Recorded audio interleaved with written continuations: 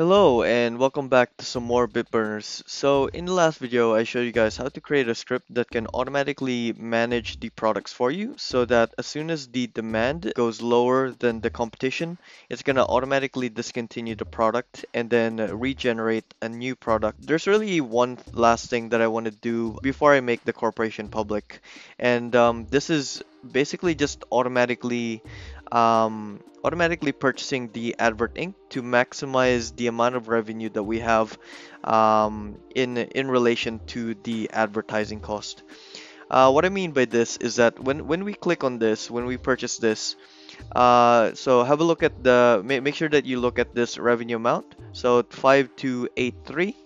When you purchase the advertising ink, you could see that it increases our revenue and then also increases our profits.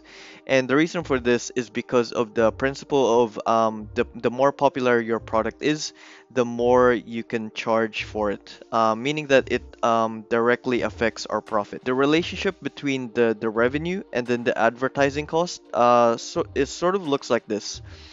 So if we represent the green line as, I guess, our revenue, it starts off like this. So it's gonna go up, and up and up, and then eventually it's gonna flatten down until you create a new product with a higher budget.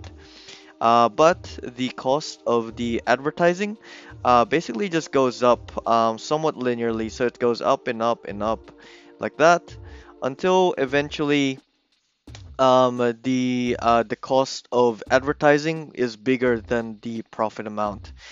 So what our marketer script will do is that it's gonna find the I guess the number of upgrades that we need to I guess do until the advertising cost is greater than the profit amount, and then this symbolizes that we need to increase the budget for generating the product. I hope that makes sense, but it's gonna make sense as soon as I create the script. So if we jump into the terminal, and then we're gonna create a new script called Corp Marketer. And again, what this script will do is that it's gonna it's gonna hire Advert Inc. until the profit amount is less than the advertising cost. So I'm just gonna code up this the script and then get back to you guys as soon as that's finished. It looks like I finished. So it's a very short script. Basically, if we scroll up to the top here first, so the reason why I ask for the division name up here is because I want to be able to control when I want to hire the advertising, because it does use up some of your money. So as soon as it's ready, then I'm gonna run the script and then specify the division name, and it's only gonna hire advertising for that division. And then I do some checks just to make sure that division name is defined before it starts running a whole bunch of stuff. And then we extract the corporation API from the NetScript module. Down here is the main logic. Basically, what we do is we first grab the division profits, and then after that we grab the advertising cost. And then if the profit amount is bigger than the cost, then we want to hire the advertising. Otherwise, we don't do anything and we just wait.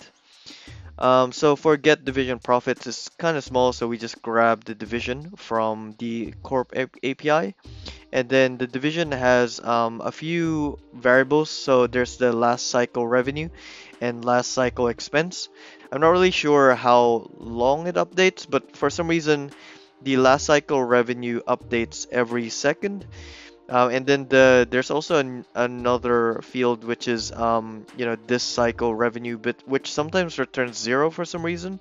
So I just base the profits off the last cycle, then calculate the profit by subtracting the expenses from the revenue, and then I just do some logging just to see how much the profit amount is, and then I just return that profit. For the advertising cost, we just use the get higher advert cost from the corporation API, and then we just print that out as well, and then we just return the cost. And then we just do a normal comparison and then just call the higher advert function from the corporation API. It's very small and simple. So if we run that,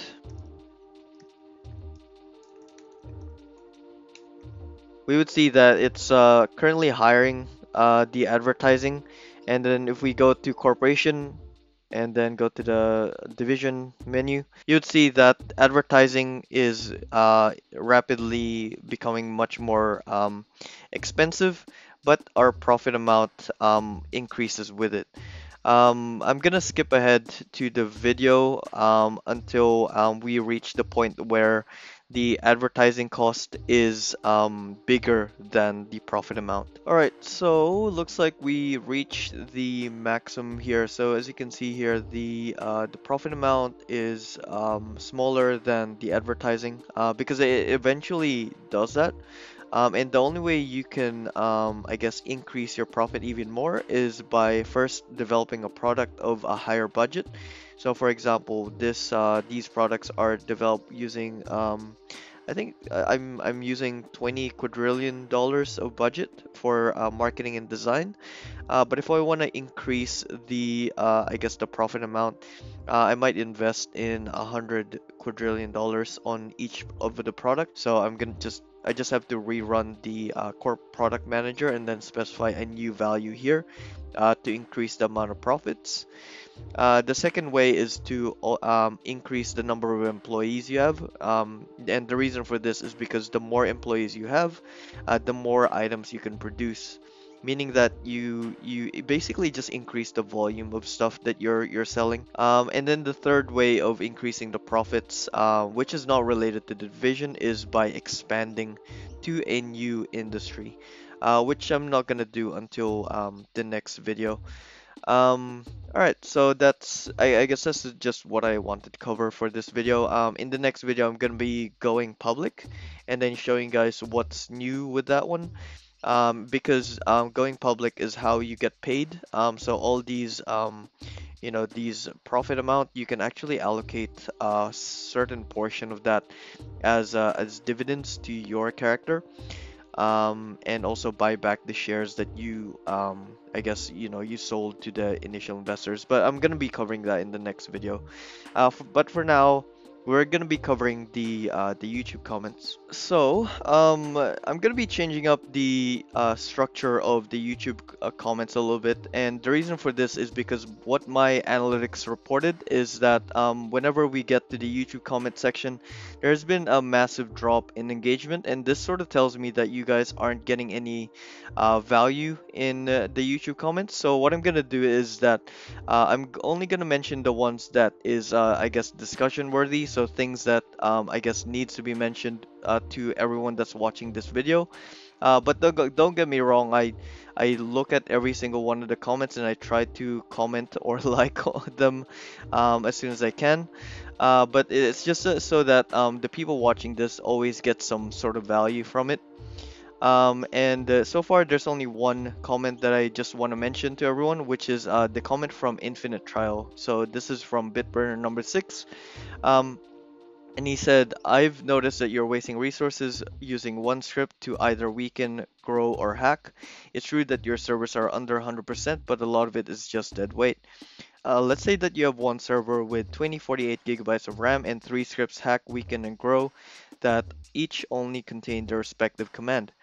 Pirate needs 2 gigabytes of RAM, hack needs 1.7 gigabytes, weaken and grow needs 1.7 gigabytes.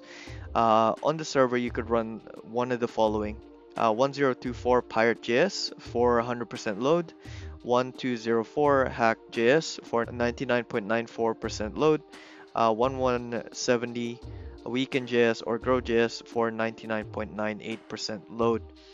In that certain scenario, you would lose up to 15% of actual work power depending on the script you run. It only gets worse when the server size increases. It would be more efficient to split Pirate into its components and only call the ones that's needed at the moment. Apart from that, it's a great video. Keep up the good work. Thanks for that comment, Infinite Trial.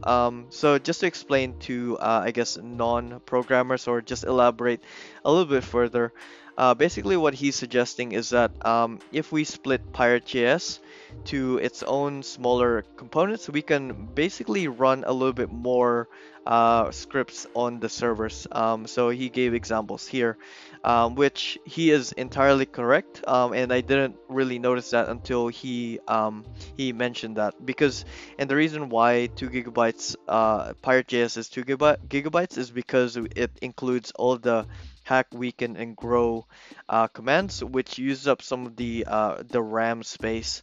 Um, I'm actually considering of modifying the launch fleet script to address some of the problems that people have been having whenever they're using the launch fleet. So the first change that I'm going to be making is probably putting everything into one place.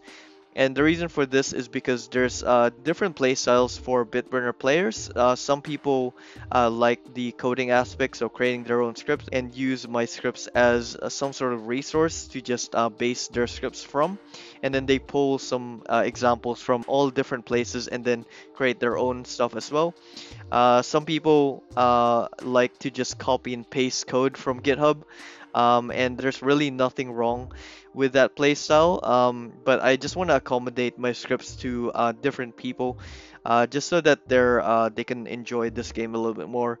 And if the people that copy paste code gets enjoyment from copying and pasting code and then actually beating the game, then so be it. Feel free to copy my code and then put it in. I just want to reduce the amount of errors that you're having. The second is actually allocate some of the home server's RAM, because I noticed that there's at least 3 comments so far that has been mentioned. So what I'm going to do is I'm going to be modifying the launch fleet script to have a flag that allows you to include the home server whenever you're launching launch fleets, and then another flag to allocate some of the memory. And then if it's if that flag isn't used or specified, then it's just gonna allocate all your home server's RAM. And then the third one, which is what you suggested, is modifying the pirate script to split into its own individual components so that we can maximize the resources that each server has. So yeah, thanks for that infinite trial. I'm gonna be I guess working on that as soon as I finish everything that I need to do for corporations. And when I say everything, I mean up to a point where we're just waiting for our hacking level to go up until we unlock the red pill. So I think that's sort of like the chill period of the game where everything that I need to do has been done, and then it's just a matter of grinding and waiting. So stay tuned for that. But for now, in the next video, I'm gonna be showing you guys what happens when you make your go public for your corporation, and then some of the advantages of going public as well. So I'll see you guys in the next one.